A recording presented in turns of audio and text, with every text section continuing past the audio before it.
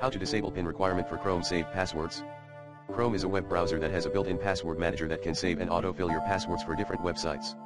However, Chrome may ask you to enter your Windows Hello PIN or biometrics to authenticate your identity before it fills in your passwords. This is a security feature that prevents unauthorized access to your saved passwords.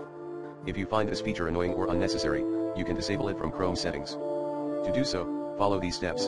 Open Chrome and click on the three dots icon in the top right corner of the browser window. Select Settings from the menu that appears. Click on Autofill in the left panel and then click on Passwords in the right panel. Locate the option that says Use Windows Hello when filling passwords and turn off the toggle switch next to it. You may be prompted to enter your Windows Hello PIN or biometrics to confirm your action. Do so and then close the Settings tab. You have successfully disabled PIN requirement for Chrome saved passwords. Now, Chrome will not ask you for Windows Hello authentication when it autofills your passwords on websites. However, if you want to enable this feature again for extra security, you can follow the same steps and turn on the toggle switch next to Use Windows Hello when filling passwords option superscript 2. I hope this helps you disable PIN requirement for Chrome saved passwords smiling face with smiling eyes. Learn more, manage passwords, computer, Google Chrome help.